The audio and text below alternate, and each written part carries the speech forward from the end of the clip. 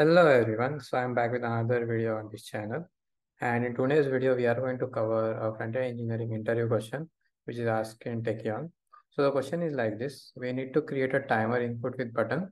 When click on the button, the timer should start decreasing till 0, and then we have another timer called create timer.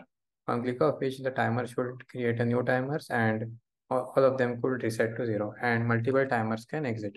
So just to give you a demo, this is how the actual output looks like. So let's just say I give input 10, and if I hit start, the input should start decreasing from 10 till 0. In the meantime, if I click on create timer button, a new timer will get created at that instance of the timer value, and the new timer will also reduce to 0. For example, if we start from 10, we hit start, and if we create multiple timers, then all those timers should start at that instance of time, and they should all get reset to 0. So this is what the problem statement looks like.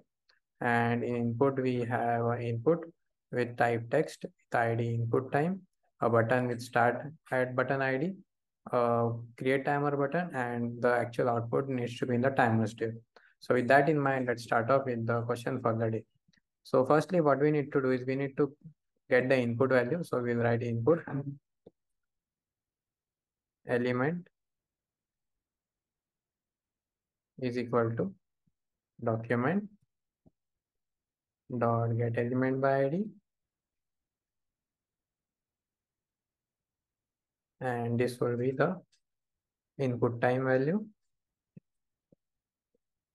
Then we create a reference to the button element. So we'll write start timer button, or just start timer is equal to document dot get element by id, the timer button. Now we need to have a click listener on the start button. So we'll write start timer dot add event listener, and this will be click, and we'll add a function here. Now on click of this function, what we will do is we will first take the timer value, that is the input value. So let's create an instance for this value. So let input value is equal to doc input element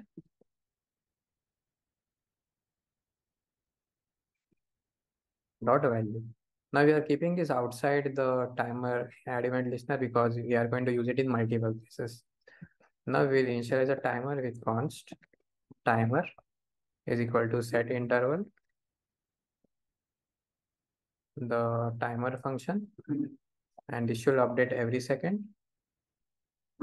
Now within this timer value, what we need to do is if the input value is greater than equal to 0, then reduce the input value by 1, and the input element dot value should be set to the input value. Now we also need to have a change handler because the input value needs to be updated. It will be taken at the first element of the value, and we need a reference to update it regularly. So what we will do is we'll add input element dot add event listener, and this will be change. Again, there will be a function, and within this function, what we will do is the input value is equal to input element dot value. So we will, whenever the value changes, we will update the value here as well. Now this value could be a string, so we will go with a parseInt method, and we'll change this input value to the base of 10, that is the integer value. And I think that should be enough to start the timer. Let's just see. Let's open the console and check if we have any issues. So on line number 3, the element spelling is wrong. Let's correct it. And I don't think there is any other error now. So let's start off with 10 and check whether the timer decreases So as you can see, the timer is started decreasing. Now the next thing that we need to do is we need to create multiple timers on click of this create timer button. So we'll write const. Now this is going till -1. We don't want that. So what we will do is we'll add a else. Here we will clear the interval, and this timer will get cleared when the input value is greater than 0. So let's check again. So we'll add 10 or just dummy value like 3, and it gets reduced to 3. So okay, let's remove the code and start the timer again. So on click of 3, the value goes till 0 and stops. Similarly, what we need to do is we now need to take the create timer button. So we'll write const create timer is equal to document dot get element by id create timer. Now on click of this button, we need to add an event listener. So create timer dot add event listener, and here we will add click listener. Again, there will be a function. Now on click of these functions, we need to do something in the timers div.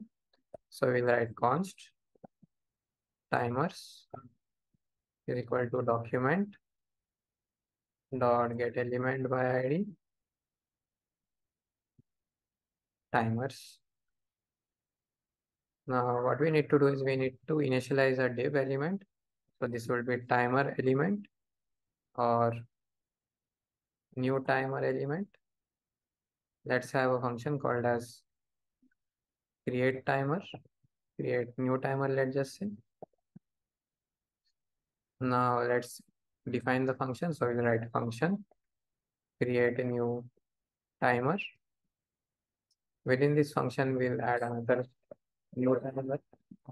So this new timer will have set interval method. Again, this will be till interval of 1 millisecond. Now within this new timer, what we need to do is we need to first take the current input value. So we'll write const current timer is equal to the input value. So whatever the input value will be, that will be the initial value of this timer. Now if current timer is greater than equal to 0, then current timer should be reduced by 1. Then we need to create a div element in which we will store this value. So we will write const new timer element is equal to document dot create element. So there is a method called as create element in JavaScript, which is used to create elements like this. So we can create the elements and we can append some value and then append the element to some div in the page.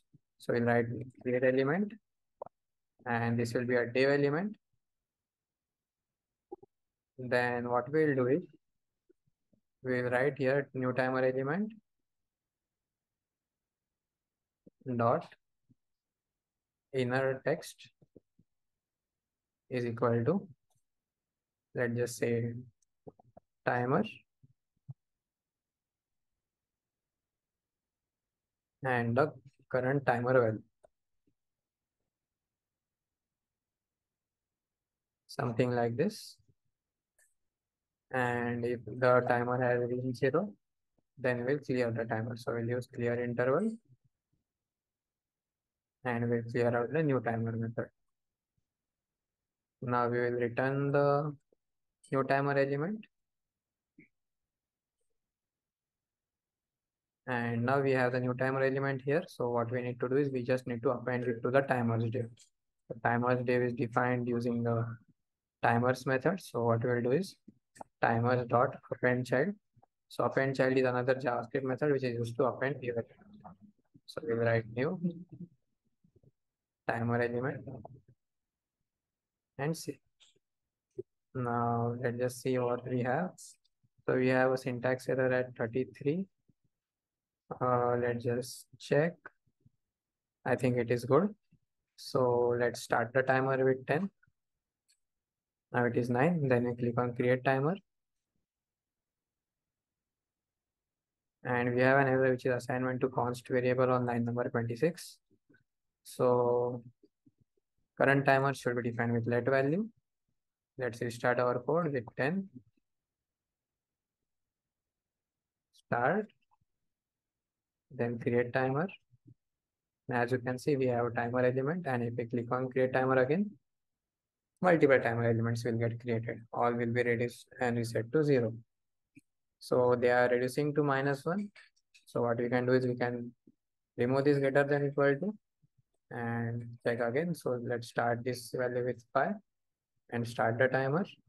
And let's create multiple timers. And as you can see, they are now resetting to 0. So this is what the overall code of this interview question was. And I will share this in the description in the code pen link. And this is how you can solve the timer questions if asked in front-end interview question rounds.